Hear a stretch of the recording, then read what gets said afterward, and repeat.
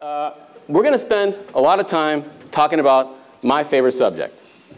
We'll go through a bit of questions that deal with my favorite subject, and it goes like this. But before I start, I want to thank the team of researchers, this big family tree of researchers with whom I can't do the work that we do without their help. So, stop me when this looks familiar. You're working with a client, a child or adolescent, and you want to get a sense of their mental health status. You'll ask the client a series of questions about how they're thinking, feeling, behaving. And you'll also ask some of the same kinds of questions to significant others in their lives, parents and teachers. Even when you administer the same questions, the same item responses, hold everything constant, you often get a different answer, depending on who you ask. The answers to those questions push us, clinically and in terms of research, in all kinds of different directions. Depending on who you ask, you come to different answers as to who requires care. What care should I deliver? Are the services I'm delivering working? And at the end of the day, are the interventions we're delivering making a lasting impact on the people we care for? So, for me, the answer to the question of why do people give you different answers about child and adolescent mental health is a big deal. What we've been finding is that oftentimes the answer to that question is seemingly straightforward. Children and adolescents lead complex lives. What do I mean by that? I'm going to start off with an example that's endemic to the work that our lab's doing, but then I'm going to branch out and talk about a series of examples across a whole host of different clinical conditions and a whole host of developmental periods. Let's say I have an adolescent who comes to my clinic, and they experience profound symptoms and impairment during structured performance-based settings, where the rules of engagement, the rules of social performance are pretty clear, right? But that same adolescent might kind of work okay. Their symptoms and impairment don't really manifest all that much when they're interacting one-on-one with an adult authority figure or somebody they know pretty well. I have another client who, oddly enough, does pretty well, functionally, when there's a big audience. But when you shrink that audience down to one person, that's where the symptoms and impairments show. All right. They say Prince was like this. Big audience, but when you shrunk it on one-on-one, people who knew him one-on-one kind of figured he had some concerns. Still another client, maybe an adolescent, does well here, but when the rules of social engagement go out the window, you're not quite sure how to engage with other people, that's where their symptoms and impairments show.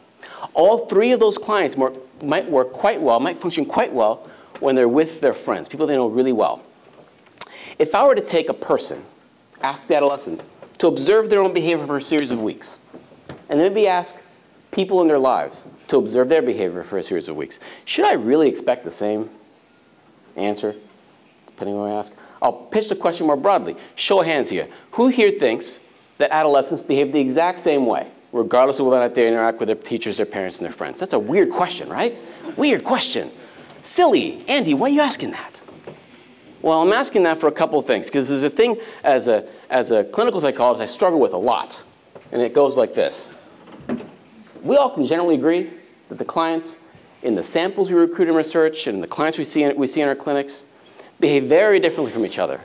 I just showed you 3 examples of adolescents who experience social anxiety concerns in very different ways. You can come up with any kind of clinical condition that you care for in your own clinic and probably think the same way. Find 3 kids who behave very different from each other. But our brains are hardwired to make decisions. And we like patterns in decisions. And we like patterns that are really easy to understand. So oftentimes, if you think about the information sources you're gathering, you want them to look like this. Yes, yes, yes, yes, yes. Help that, help that, help that. The teacher, the parent, the adolescent are all giving the exact same thing. That rarely happens. But it's hard to really struggle with that conflict between the diversity that we see coming into the clinic and the answers we really hope we get to deal with. Because then this makes life easy. Now, I just gave an example of adolescent social anxiety. This is something that we care about a whole lot because the evidence supports the idea that more often than not, you get different answers depending on who you ask when it comes to assessing social anxiety. But it turns out that you do see the same kind of thing, regardless of what you see, regardless of who you administer assessments to, regardless of who you're making clinical decisions about. Here's some data. It goes to this question of how often do we see these things? Do you see these discrepancies among reports of mental health functioning? So, now about 30 years ago, Tom Achenbach published a very influential meta-analysis where he looked at all of the studies from the 50s till about the mid-80s that provided data on, for multiple informants and computed a correlation between one informant's report about a child and another informant's report about another child. And like most things in the world, they found an average correlation of about 0.28, which the statistician, Jacob Cohen, would say is approaching a moderate magnitude correlation. So remember from stats, low correlation 0.1, moderate correlation 0.3, large correlation about 0.5 and above. So we did that same meta-analysis, taking all the studies that have been published since the Achenbach meta-analysis. Roughly 300 studies, lots of different samples. Same thing, across time. Who here has heard the term open science? Open science, the replication crisis. Heard of this, right? So you know where that's coming from?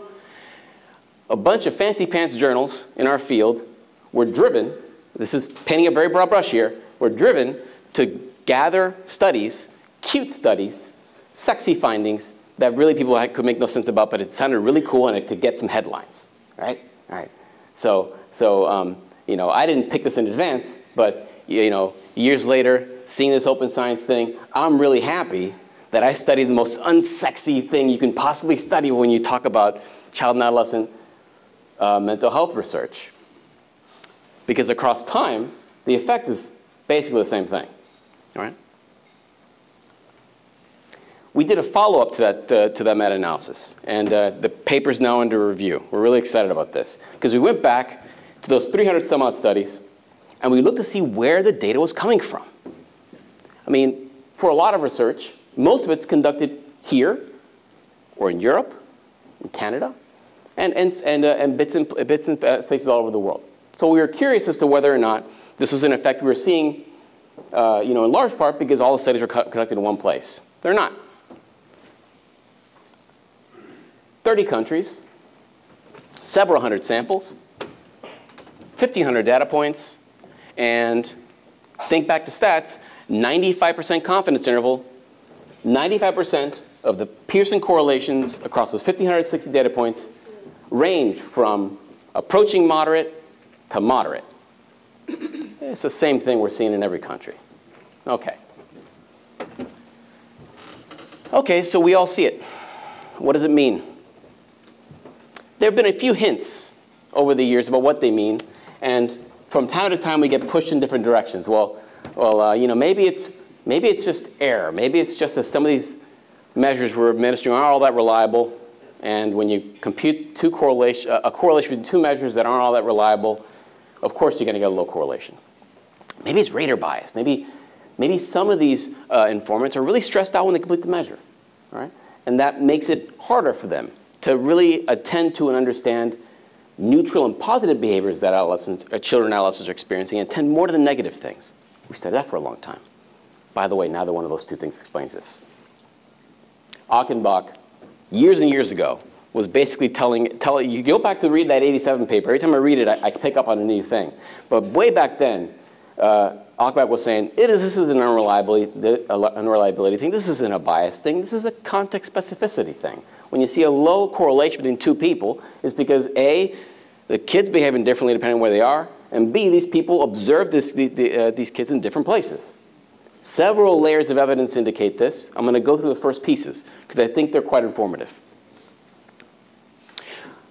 So one of the key moderating factors that Achenbach found in his meta-analysis was that people tend to agree more when stuff is easier to see. Aggressive behavior, hyperactivity, relative to things that are a little harder to see. There are some observable elements to things like anxiety and depression, but not all of them. Some of them are pretty internal. They're hard to see. We saw that too, although the effect isn't all that big. Isn't nearly as big as it was when Achenbach conducted his in 87. Another thing, people tend to agree more when they see stuff in the same place. Pairs of parents, pairs of teachers, pairs of clinicians. We saw that too, for both internalizing problems and externalizing problems. We were curious, based on some recent research that was comparing the reliability and validity of continuous measures versus discrete measures of psychopathology. Christian Marcon, who's a professor over at Iowa, I believe, conducted a really good meta-analysis, I think in 2013, looking at whether or not you get more bang for your buck if you measure things continuously versus discretely. Short answer is yes. You get more bang for your buck with continuous measures versus discrete measures. And it's not even close. So we thought to ourselves, well, if that's the case, then it should be the case that you probably get a little higher agreement when you measure things continuously than discretely. And you do, but you get way bigger differences than I expected. If low correspondence among reports, informant discrepancies upset you, don't use a structured interview because you're going to get way more than you expected. Use something else. I will say, of course, that I think these data speak to this issue of not every measure is perfectly reliable or perfectly valid.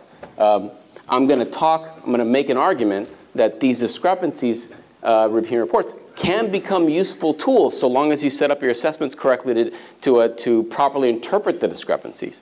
But they're not going to give you complete, accurate, reliable information. There's going to be a piece of it that will still be measurement error. And I think these data kind of speak to that. You find it for externalizing and internalizing. OK.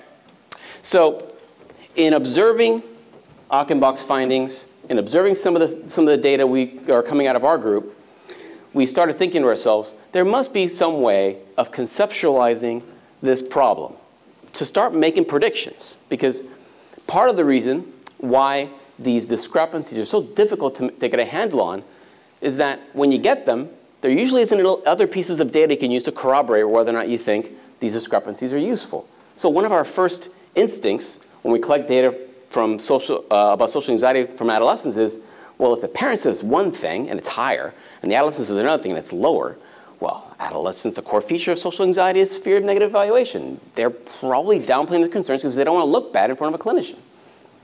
Right? In the absence of any of their data, seems like a reasonable hypothesis. And it's easy to sort of gravitate to those discrepancies when there's nothing else to really grasp on and to test whether or not that's an accurate reflection of what you think is going on. So we started thinking to ourselves, if these discrepancies are useful, well, it might be the case that some children and adolescents do behave consistently across contexts. What does that information mean? And when people do differ, maybe there's sometimes when the information is useful and sometimes when it's not. So we created a framework published recently that gets at this sort of question: how do you start making heads or tails of this to then inform decision making about collecting data and making informed decisions about these reports? So we envision some circumstances when we do get cases where a child or adolescent client is displaying concerns, symptoms and impairment across contexts. We've seen them. And oftentimes, we can get those instances where different people in their lives are actually corroborating each other's reports. That happens sometimes. I'll show you some data to indicate that it does. And sometimes, you find the opposite of that, where a child or adolescent or client is behaving differently at home or at school or within peer interactions. And that should logically lead to different people seeing different things. And then sometimes, we just didn't prep well for the assessment. We administered different kinds of measures to different people. Maybe we find afterwards that a measure wasn't nearly as reliable or valid in assessing a child or adolescent's concerns as we might have expected. And the discrepancies aren't all that useful. Distinguishing this kind of discrepancy from this kind of discrepancy is really helpful. Because if what you have is this, then things become more straightforward. Then you can average scores. Then you can start using those decision rules that we often use. I'll say that there's a concern here that requires care if anybody tells me that it requires care. If the discrepancies aren't useful, then you're justified in doing that. But it's quite one thing to think that, and quite another thing for the data to start screaming that at you. So making this distinction is really important. Okay. So given all that, can we find some controlled evidence to indicate that under some circumstances, these discrepancies contain useful information? The answer is yes. I'll lay out one example, and what I'd like you to do, what I encourage you to do, before we get into the example, is start thinking of the concern you assess most, or you care for most in your clinic. I'm going to show you a description about disruptive behavior in young kids. And if that's one of the concerns that you see, obviously in your caseload, use that one. But whichever one you see the most, try to think about a handful of kids where you'd make different predictions about what the information sources that you collect data from would tell you. All right? Because I'm going to show you very different kinds of kids. So, disruptive behavior in young children, in preschool children, has traditionally followed this kind of process where you kind of assume that teachers are giving you school stuff, parents are giving you home stuff, and young children might behave very differently depending on where they are. And that's an assumption we often make clinically, but going back about 10 years, I thought, we thought to ourselves, is there any good data to support that? There's some correlational data from the meta-analyses, but is there any controlled evidence to indicate that actually might be characterizing these issues? Thankfully, I was doing an internship at the University of Illinois Chicago, where Lori Wachschlag was. And my first day on internship, Lori asked me, what are you interested in? And I told her. And she had this big Cheshire cat grin on her face. She was like, you're going to like it here. She had this gigantic data set of young children who came in for her Chicago preschool project. She recruited roughly 300 kids. And she had a really great recruitment strategy where she recruited some kids based on clinic-referred concerns. And then she went to primary care clinics and then administered a screening measure to identify those kids who weren't coming in for clinical services but might need them. And also some kids who weren't coming in for clinical services, at least for disruptive behavior, and didn't show any evidence as of yet that they showed concerns. Really nice diverse sample. Here's what Lori did. Years ago, before she and I thought we'd work together on something like this, she collected a bunch of data from the mothers about what was going on with disruptive behavior in the children. She got the same kind of information from teachers. And she did so apart or independent of this behavioral measure that she administered in the clinic too. Who here has used the Autism Diagnostic Observation Schedule, the ADOS? Yeah. So, Lori, I'll go into this in a second, but Lori developed this version of that observation schedule called the Disruptive Behavior Observation Schedule, the DBDOS. Disruptive Behavior Diagnostic Observation Schedule, the DBDOS. What we did was two things. We first set an a priori threshold for figuring out among parents and teachers on their reports, were there circumstances where parents said there was an identified disruptive behavior that the teacher didn't corroborate? All right, they said no, but parents said yes. Was there circumstances where it was the opposite, where teachers identified disruptive behavior that the parents didn't corroborate? Teachers said yes, parents said no. And then, of course, were there two groups in between, where neither of them said yes, and also both of them said yes.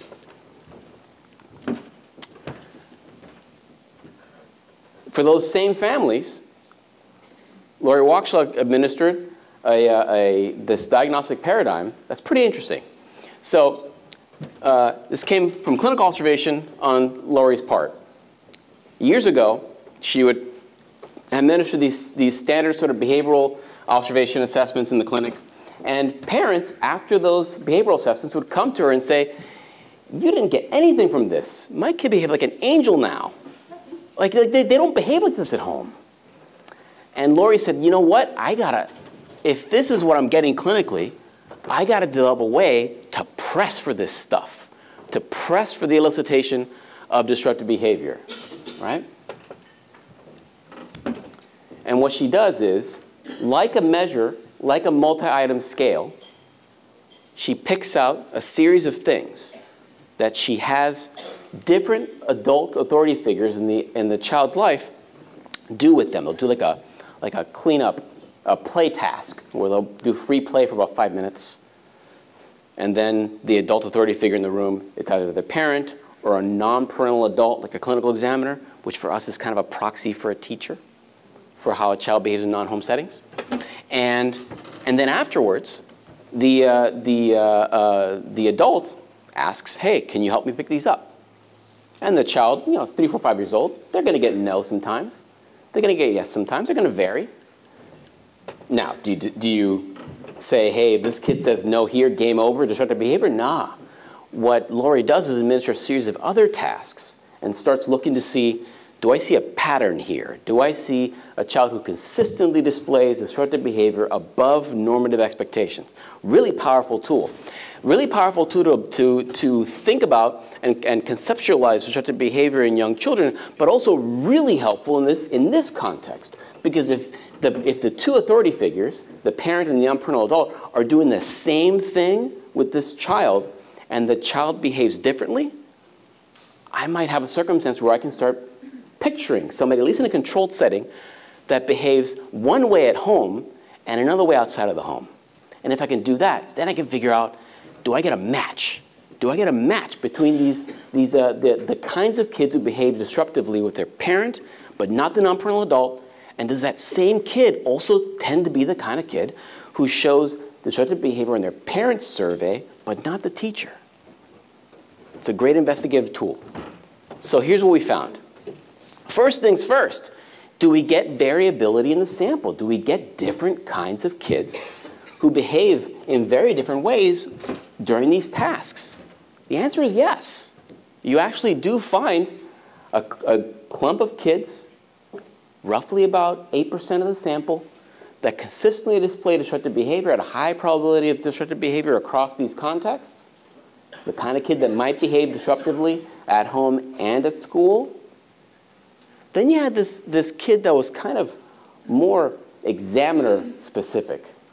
They're the kind of kid that appeared to show more disruptive behavior in non-home settings than in home settings. Then we found the reverse kind of kid who tended to show disruptive behavior in the home setting to a greater extent than the non-home setting. And then because the sample was distributed as such, where you would find some kids, plenty of kids actually, who don't show any evidence for disruptive behavior, at least consistently, that's that orange group. All right? Now, we used this fancy pants kind of analytic tool called latent class analysis, which is like a way of doing factor analysis, but instead of using items, instead of looking like items in a measure, like subscales, we look at people, subgroups of people. All right? So when you do these models, sometimes, if you're lucky, you get this group that pops out that becomes your control group. That's that orange group. Our orange group is a control group. So we look to see, is there a way for us to differentiate those top 3 groups from that orange group, depending on who says this child displays disruptive behavior? When the parent said yes, we found clear differentiation among the both group, the both home and non-home, compared to orange. We also found differentiation between the parent-only group, but we didn't find differentiation among the examiner group. Step 1, looks like parent yes, teacher no, might give us some useful clinical information. We also appear to be getting some good clinical information, at least in this sample, from the kids that tended to display disruptive behavior from in the examiner, with the examiner but not the parent.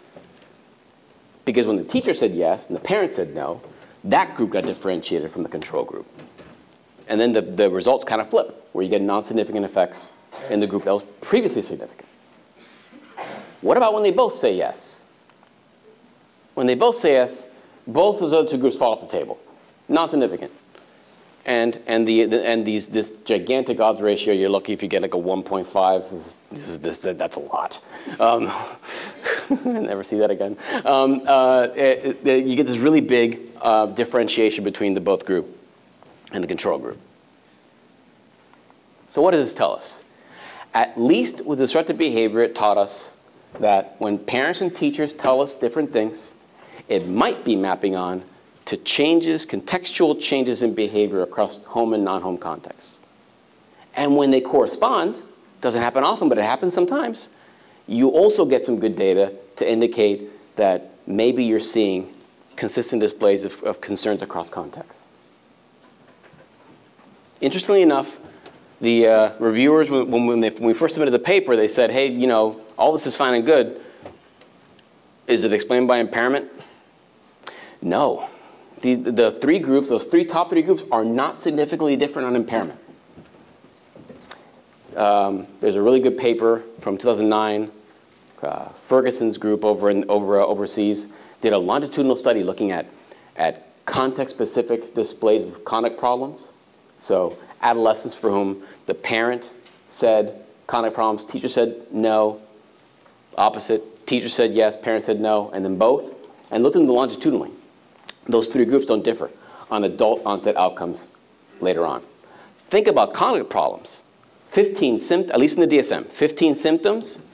Some of the symptoms, if I were to ask you, raise a hand, show of hands here, who of you skipped class in high school?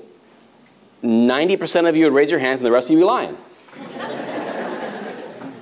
And then you got the other ones. Sexual assault, physical cruelty to an animal, lying, conning, lighting fires, breaking into a house, building your car.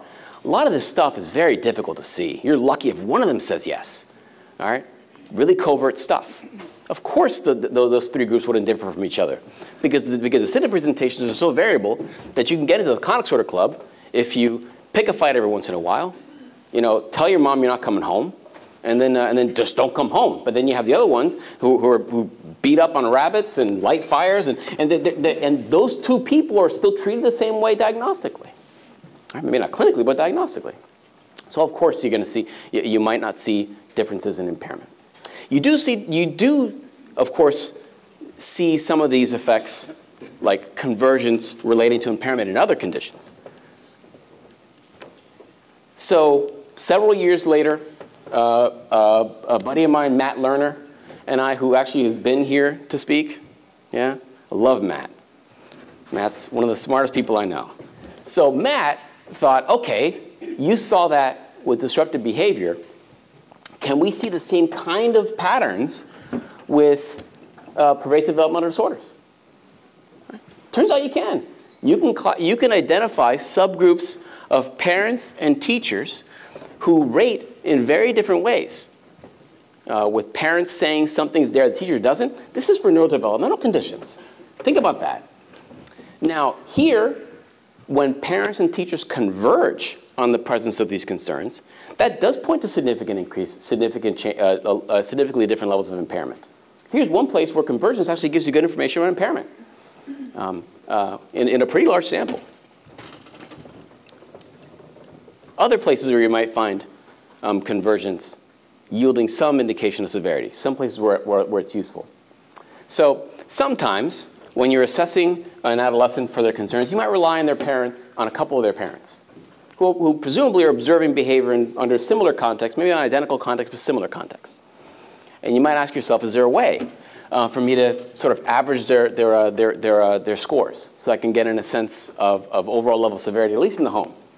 We've done, in recent work, have tested whether or not that's the case, where at least in community-based samples, can you start, using the average or a composite of people's scores when they observe behavior in the same place. At least with mothers and fathers, in a large sample of adolescents, that's some of our recent data is pointing to that you can do that. And for those of you who also treat adults, to think to yourself, well, I can get away with this with the adults. I don't see any of that stuff, this low correspondence discrepancy stuff with adults. Yes, you do. In social anxiety disorder assessments for adults, and a whole host of other things too, there's a really good meta-analysis from Achenbach's group again in 2005 that characterizes the state of affairs for correspondence levels of multi-informative assessments of adults. They find the same low correlations too. But here, at least with social anxiety disorder, what we find is that A, you can identify anxiety disorder patients who display consistent social skills deficits across social interaction contexts, different kinds of one-on-one interactions, public speaking tasks, things like that, and then find some that show their deficits more sporadically. And for that top group, that across context group, the clinician and the client show higher levels of convergence in reports between relative to the one where the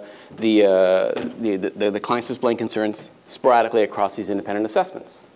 In each of these cases, the independent assessments were key.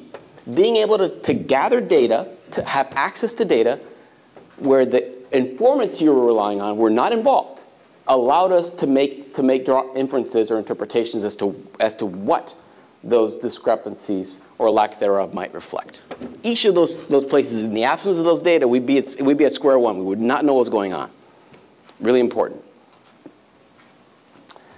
Because they allow us, these independent assessments allow us to be able to test whether or not a particular way of thinking about these discrepancies holds water. Is there data to back it up? Because now we're going to get to this point where we start asking ourselves, well, what do you do? What do you do with these reports to make them useful? And it turns out that, in my opinion, a lot of the stuff that we're doing with these multi-informatives you might do differently, you're already kind of doing in other places. You're just basically applying some of the same kinds of principles you'd use over here for this too. It goes like this. So for one thing, you can predict these discrepancies. Remember that graph before? Cross-informal correlation 0.28 in 87 and 2015. All right. Embedded in those meta-analyses are nearly 500 studies, published studies across a host of clinical conditions that you can use as intelligence. So you can start making inferences based on those studies about the pattern and direction that you'd expect in advance of collecting data from an individual family. You can use those data, and they probably won't be that far off. And then this is something you're already doing. Do it here too. Understand your client spaces. Now you think about those things in terms of forming clinical techniques. How are my exposures going to look? How are the interactions I'm going to use in the clinic going to work? Use it there. Use it here too. In advance of collecting the data. Start getting a sense of whether or not, is there scaffolding that the parent is doing at home that they just don't see at school? And maybe that's one of the reasons why I might expect the teacher to say something the parent doesn't. Or the opposite. Maybe there's a lot of really dysfunctional parenting, dysfunctional family functioning stuff that's going on in the home. And when they get to school, there's enough going on there. The school's using the good behavior game. The school's using something there. Something's happening over there that might make it where I see something rated by the parent that I don't see with the teacher. And might these differences in their social contexts translate into similarities or differences in the reports? And you might find some circumstances where the spaces are giving you consistent data, that there's a risk factor in there or a lack of protective factors in each of these places where the development and maintenance of concerns in both places makes a whole lot of sense. And then once you gather this information, start making hypotheses. What do I expect to get from the teacher's report? What do I expect to get from the parent's report? What do I expect to get from the information sources I'm gathering? And then start thinking about ways you can gather independent assessments. What pieces of data? School records, health records, an interaction that I can administer in the lab or in the clinic.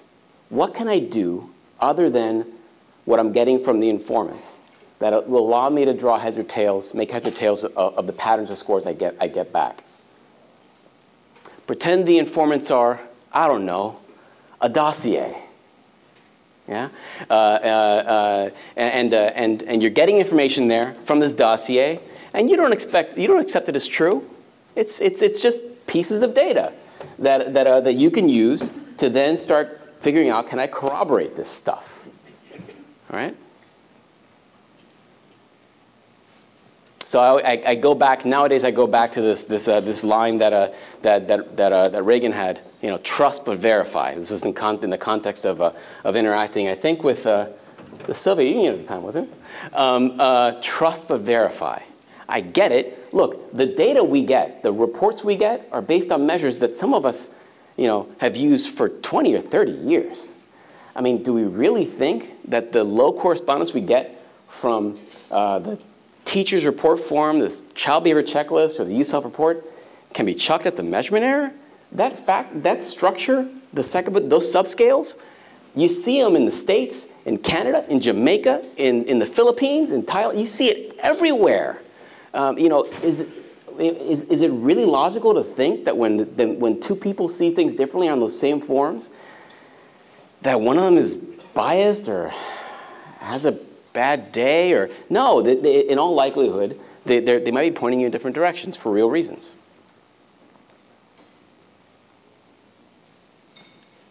This is the question that we've been thinking about over the last 5 years, where I feel less good about talking about it, but I'm going to talk about it anyway because we're really excited about it. And it goes like this. Maybe you don't have circumstances where you can get multiple informants. Maybe you have circumstances where you do get multiple informants, but for some reason there's a piece of the client's space that you're not capturing all that well, but you don't really know how to get it. So we're going to go back to social anxiety, because it turns out that among adolescents, we see a lot of social anxiety where? When they're interacting with their friends. When they're interacting with their not friends. Yeah? Show of hands here. Who collects reports from peers? Unfamiliar peers in their clinic. Because we do. Let me show you what we're talking about. This is great. Okay. So here's what happens.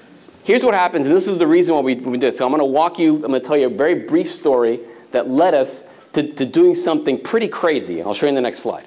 So when adolescents come for social anxiety, remember, they come in for an assessment. Maybe an adolescent gives us this, parent gives us this, and they're like, what's going on here? Because I think that if I see this pattern, I'm just getting nothing from the adolescent. There's nothing going on here. Or I see the reverse direction. That's kind of weird too. In the absence of any other data, it's easy for us to say, I'm going to go with the parent. I'm not getting much from the adolescent. I'm going to go with them. We thought to ourselves, is there a way to test that? Is there a way to test this idea that maybe you see different patterns of reports from adolescents than parents, at least for some adolescents, because the adolescents are giving us something that the parent doesn't see, or they're attending to aspects of their lives that parents are having difficulty observing, like interactions with unfamiliar peers. So you think to yourself, well, how do you find that? I can't get a big school of people to give me in the peer research literature, you get peer nominations. You ask an entire school, who's shy? Who hits people? You know, and it's like one item measure each one. And I like psychometric thingies. I hear one item measure and I think, fake news. This is not good data. So then what do? Our solution. Because I work at University of Maryland at College Park, and Debbie Beidel was there before I was there. There's a lot of great work at University of Central Florida now on social anxiety treatments and a variety of other things. So I talked to Debbie. I'm like, look, hey, Debbie, you saw a bunch of adults and children, and you administer these behavioral tasks that I like a whole lot. I don't see a lot of people here in the samples that work with adolescents. How do you do this? Because what she does is she has these behavioral tasks where the client works or interacts with a peer of some kind. And she basically trained young kids or adults to be that stand-in. Like, I don't have people that age. I don't have adolescents I can just bring in from high school or something like that. What do I do? And she says, well, when I was in your spot, modeling, huh? She says, not that kind of modeling. Like modeling with the behavior modification. I mean, when I was in your shoes, I found young-looking undergrads and dressed them down, right? I was like, oh, good idea, Debbie. So we did that, but then it occurred to us when we were designing the study, why don't we treat them kind of like parents? Well, we give them the measure that the parent role is already completing, but modify the language a little bit. Instead of my child, the participant, or the adolescent. Why don't we just do that? Because we're going to get the behavioral coders to do stuff, but that takes forever to code a bunch of data. Let's give them the survey. So here's what we did. We identified the most youthful looking of our undergrads. I know what you're thinking right now. These are 18, 19, 20-year-olds. Teenagers?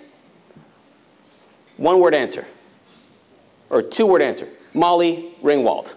Anybody here, child of the 80s? Molly Ringwald? All right, yeah. So John Cusack, another 2 words. All right. These people had AARP cards when they were playing teenagers. I'll show you a more contemporary example. Tom Holland, that adorable man-pretty guy from overseas who's playing Peter Parker now. He was 20 when he's playing a 15-year-old. 2 Spider-Men before him, Tobey Maguire. Tobey Maguire's in his mid-20s when he's playing a 15-year-old. The one in the middle, Andrew Garfield, 28. 28 playing a 15-year-old. This happens all the time. And now look, a prerequisite for being a stand-in for an adolescent in our lab is not a Golden Globe nomination. It's not. It's not. In fact, we can, and we'll talk about this in the workshop in the afternoon. I work with them for 2 or 3 weeks. They learn some lines. They administer some standardized tasks. And it turns out that they can do the tasks, they can administer the tasks, and they do things like they do some structured interactions, where the stand-in is kind of like pretending to be, it's after school, and they're like, oh, how am I going to get this bike home? And then you wait, and then you say, now you say, and then the client reacts. We're trying to get a sense, can they give us, good social skills information, or how do they feel when they're in an interaction where the rules are kind of straightforward? Yeah, sure, you make eye contact and say, I can help you, right? And then we also administer a series of interactions that are more unstructured in nature, where we give them very few lines. Pretend it's the first day at school. You sit down next to one of your classmates, and you say, and then we hear them talk for 2 or 3 minutes in this unstructured setting where they don't really know what to do. They just know it's the first day at school, right? And then we have them also do an impromptu speech, because we presumably think that'll stress them out the most. It actually doesn't. Regardless of clinical status, in our lab, the interaction that kids find most distressing is the unstructured one. Yeah. Uncertainty. Yeah? Uncertainty. It actually yields increased anxiety, low social skills, regardless of whether you're coming in for an evaluation or not. But you can use 5 minutes, 10 minutes. Oh, wow. I talk fast.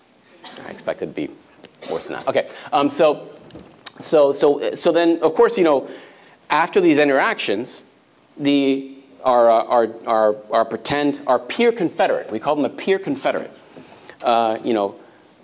basically rates a couple of the measures that all the other informants rate. Freely available ones. Maddock and Clark's social interaction anxiety scale, Maddock and Clark's social phobia scale, like really quick measures you can complete in 5 or 6 minutes. And it's based on this idea in social psychology called thin slice judgments. This idea that you can get a sample of behavior, a little bit of behavior, and based on that, you can make some decent predictions of people's personality traits. Now, social anxiety is not a personality trait. It changes across context. So we were curious as to whether or not we could take that same concept and based on 20 minutes of observation, can we get data from these peer confederates that yields complementary information, incremental information? It's giving us something that the parent doesn't give us. that some other independent observer doesn't give us. So, what do the patterns look like? Patterns look like this. The adolescent impaired correlations, 0.3. In the absence of any other data, you're like 0.3. Geez, that's not very high. What do I do with that? And then you get the correlation between adolescent and peer confederate. 0.4 to 0.5. Large this is social anxiety, guys. This is not, I'm not asking about aggressive behavior. This is social anxiety. And then the confederate and parent are giving us data that correlate very low with each other, much lower than anything we see. And what that translates into is that when you look to see, does the parent give us something to predict at least adolescent self-reports, the confederate doesn't? Yeah, sure, of course they do. But the reverse is also true. The peer confederate is giving us something incrementally in predicting at least adolescents don't self-reports that the parent doesn't give us. It gets a little cooler than that. During the interactions, or after the interactions, we have the adolescents complete what we call a self-assessment mannequin. Who's ever heard of this? Who's ever seen this? Show of hands. It's a SAM. It's adorable. It's basically a graphical picture of where it's different emotions, but the one we use is arousal. And it's got like a point. It varies from 1 to 5, where 1 is like a tiny little dot in the middle of your stomach, and 5 is like a big explosion where it's like, oh, that hurts real bad. And then basically we ask the adolescents, you know, on that scale, how do you feel right now? Very, quick shotgun blast of arousal. And it turns out that in tiny moment-by-moment interactions, you get really good data about changes in arousal across the interactions with this really quick measure. That's just a graphical measure of what people think or feel. And they have the versions of this for all kinds of stuff. Anger, you know, all kinds of things, not just arousal. This is an internal process. This is what you think you feel inside. The confederates are predicting that data over and above the kid's arousal before anything else happened, which already correlates with what happens during the tasks, like 0.4, 0.5. There's not much else you predict over and above that, because in social science research, everything correlates at about 0.3. But the confederates are giving us that data. They're actually, you can use their subjective reports to predict what the kid's subjective is experiencing internally in those interactions. But not the parents. Not the parents' data. The parents' data doesn't predict it, which makes complete sense. They do not tend to see, on average, these adolescents and how they interact with unfamiliar peers. You get it from the confederates, not the parents. And then it turns out when we've also done the more time-intensive stuff of the independent observers. They code. They use a well-established scale that the Bottles group uses, that we use as well. And it turns out that when you look at the data, what you find is that the confederate reports are uniquely predicting what the independent observers are saying over and above what everybody else is saying. So they're giving us some degree of context specificity in their ratings. They're giving us something in the unfamiliar peer context we're not getting anywhere else. So, where is this heading?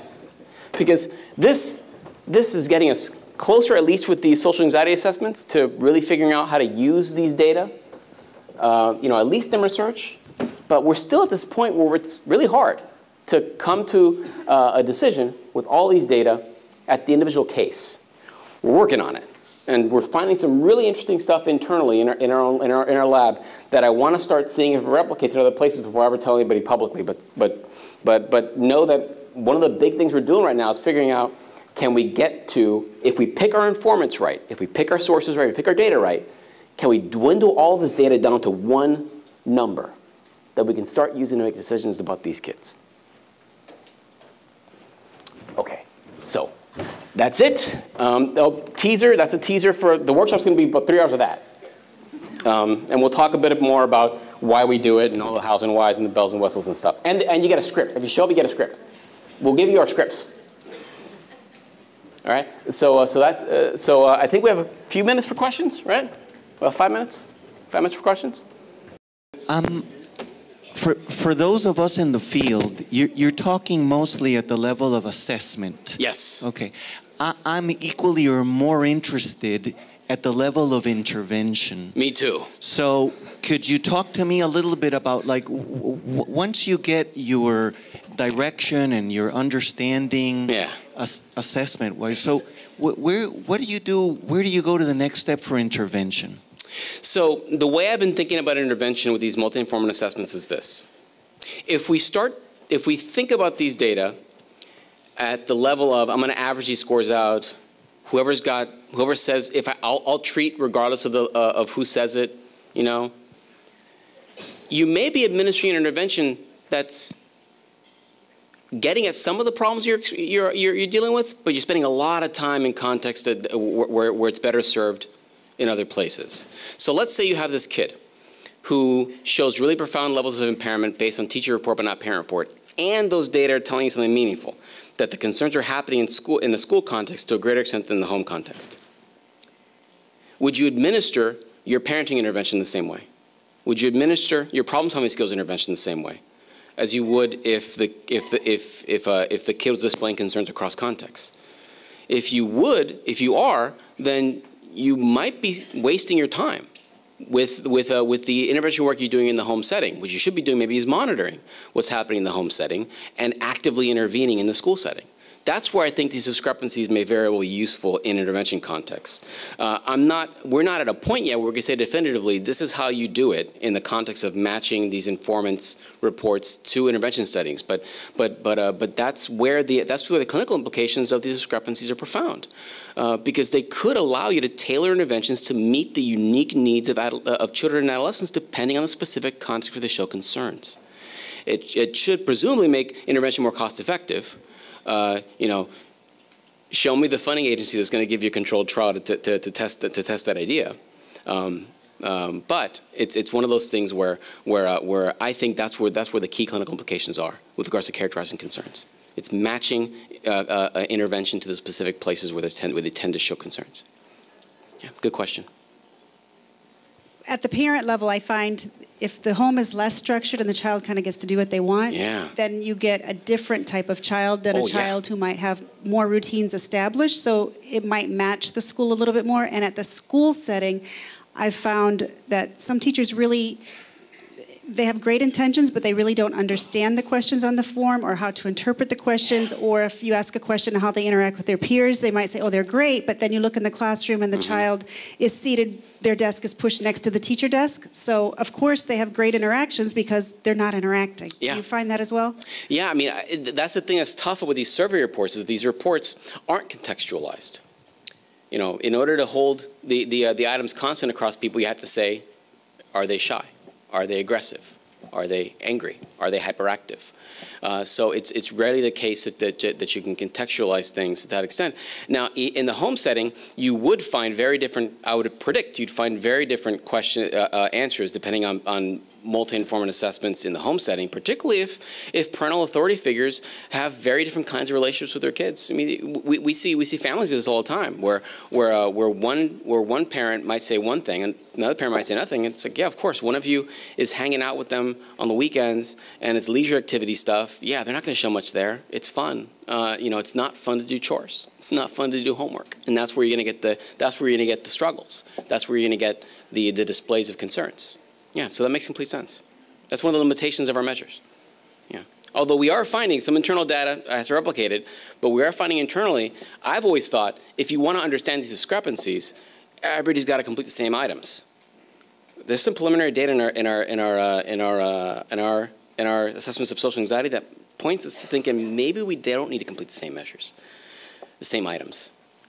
It might go even further than that. Maybe they don't have to complete the same measure of the same problem. Maybe you might need 3 great informants rating something they're good at rating. That's what we're seeing now in our data, and we're looking to see whether or not it replicates in other places. Because if that's the case, then it might make a lot of this work much more straightforward than we originally thought. Good question.